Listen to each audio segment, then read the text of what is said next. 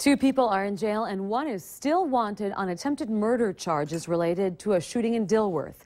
Arrest warrants were issued yesterday for Lloyd Johnson and Leonard Wells. Johnson turned himself in this morning and Wells is already in jail. Both are facing second-degree attempted murder charges. Police arrested the two in connection to an assault on October 31st.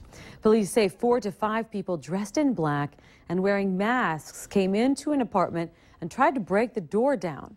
Several shots were fired into the front door before it was forced open, and more shots fired at one of the people in the apartment.